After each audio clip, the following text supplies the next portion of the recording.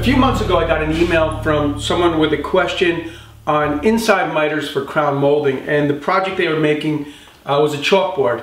And he sent me a link to Pinterest so I could see the chalkboard, and it's really pretty nice. So I thought, you know, that's kind of something that that I'd like to have in the kitchen. So I asked my wife first, and she said, yeah, that's a great idea. So that's what I'm going to make today.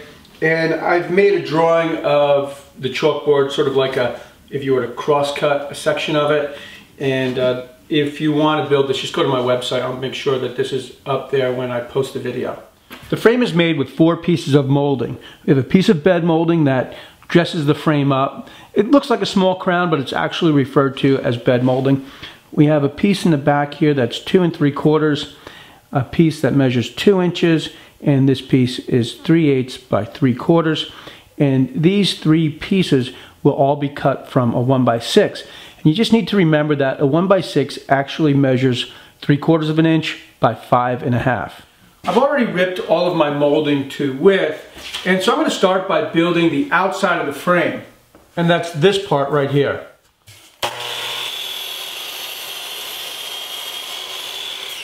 I want the outside of the frame to measure 30 by 40 inches. So I've cut a miter in one end of the board, and then I'll pull from the long point of the miter, and you can see I've already put a mark at 30 inches.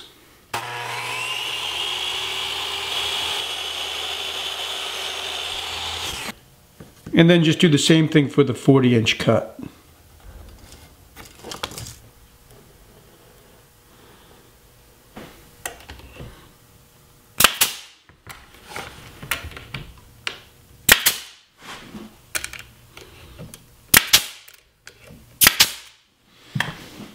Now that I've got the outside of the frame put together, I'm going to start working on the inside of the frame. And the piece of molding on the inside of the frame needs a little work done to it. Let me bring the camera in and I'll show you the drawing. This is the next step, and I'll need to cut a chamfer into this piece of molding. And I'll use a router to do that. And I also need to cut a rabbet to accept the masonite, which is the chalkboard. And for this I'll use the table saw.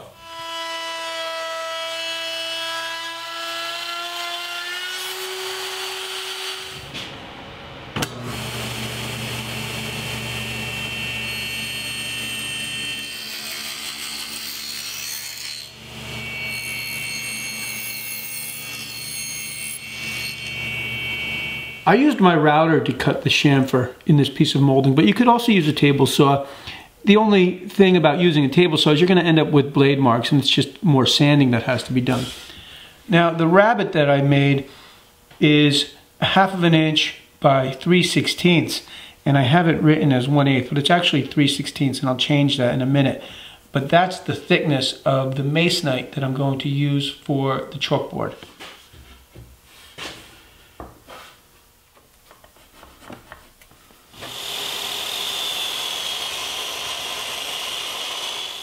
I've ripped a piece of MDF at 5/8 of an inch, and I'm going to use that as a spacer to help me set the molding in the right place. So if the MDF is flush with the back of the frame, as I nail the molding to the frame, it will be in the right place. And I'll use this to work my way around the frame.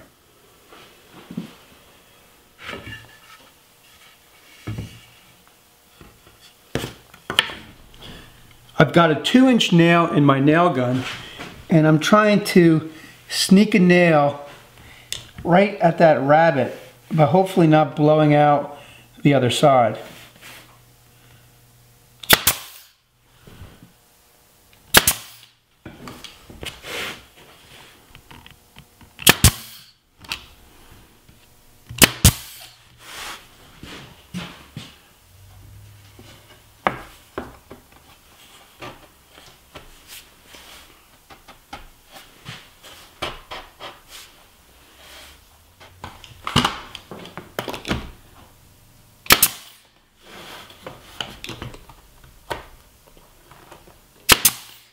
I've just finished attaching the inner frame, and now I'm ready to move on to the small crown, or in this case, the bed molding.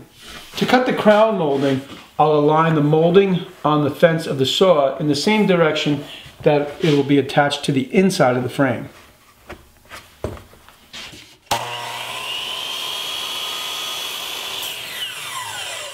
Next, I'll push the long point of the molding into the inside corner, and at the opposite end, I'll make a mark for the next cut.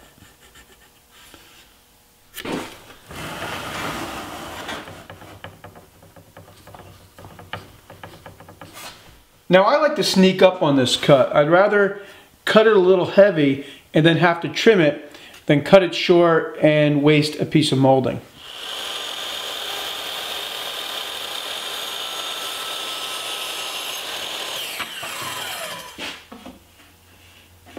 Yeah, and that is still a little heavy, so I'll have to take a little more off.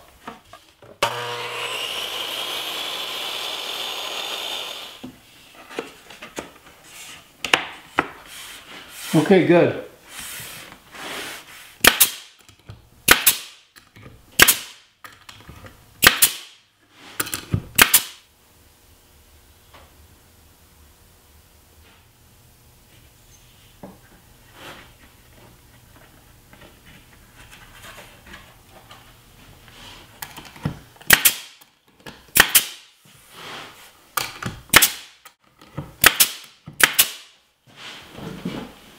Well, I'm going to take a break from the frame for now and get a coat of the chalkboard paint on the chalkboard, because I think it'll probably need at least maybe 2, maybe even 3 coats. Now, I've heard that you can buy just plain chalkboard, almost like a plywood but a chalkboard surface. But I went to the home store and there was just no luck. Nobody really even knew what I was talking about. They just kept saying a chalkboard paint. So that's what I did. I went and bought a quart of chalkboard paint, and I'm going to use foam rollers to apply the paint because I want a really smooth surface. I don't want a lot of tooth or texture, because whenever I think of a chalkboard, I think of something very smooth.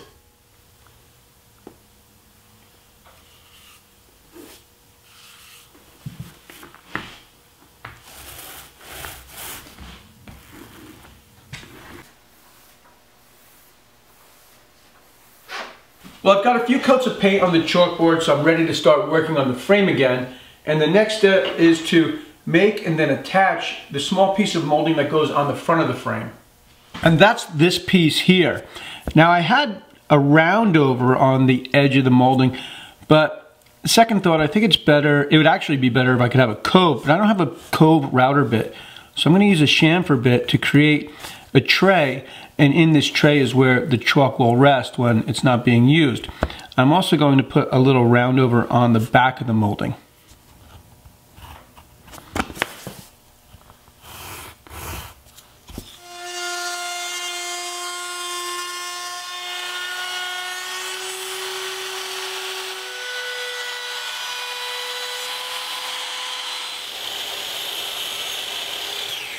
When I attach the molding to the front of the frame, I want a 1/4 inch reveal on the outside.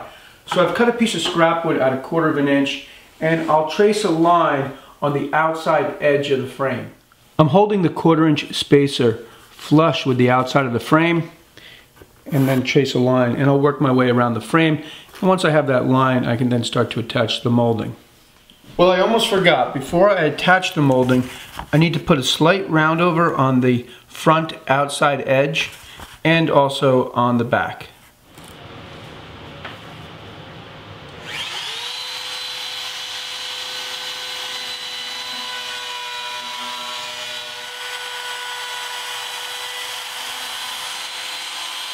When I attach the molding, I'll align the long point of the miter where the pencil lines bisect, and at the other end, make a mark for the next cut.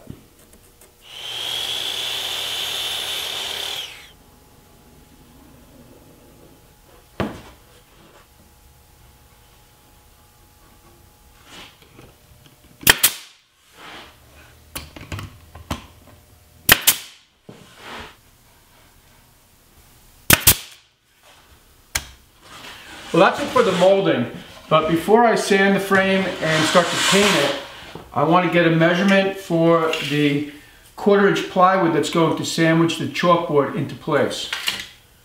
I did get one nail blowout when I was attaching the inner piece of molding, but this will be covered with the 1/4 inch plywood, and also it's on the back of the frame. But I want to pull it out before I attach the back.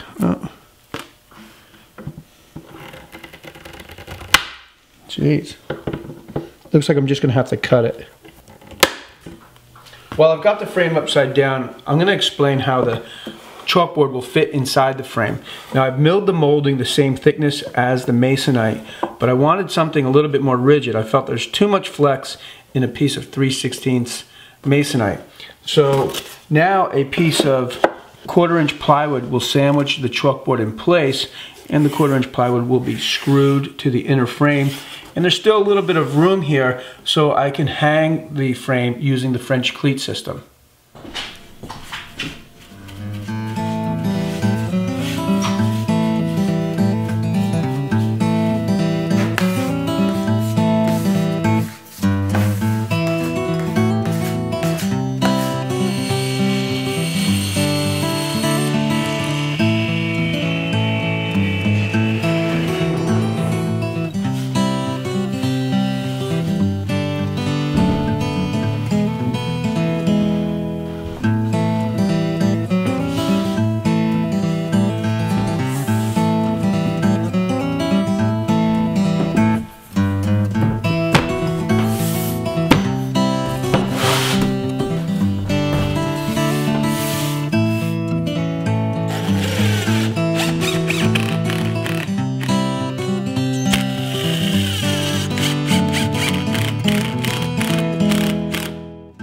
I'll use the French cleat system to hang the chalkboard, and this way the chalkboard will always be straight on the wall.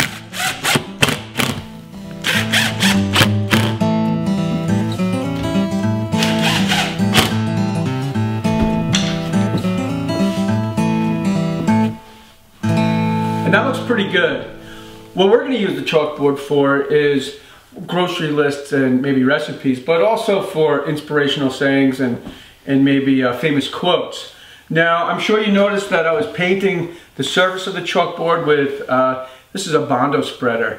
And the reason for that is no matter how many times I tried with a roller or a paintbrush, I couldn't get a smooth surface.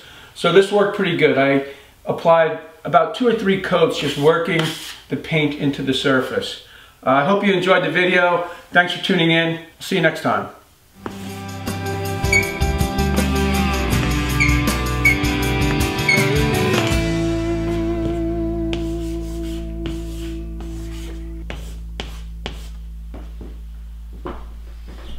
I know just what I'm gonna draw.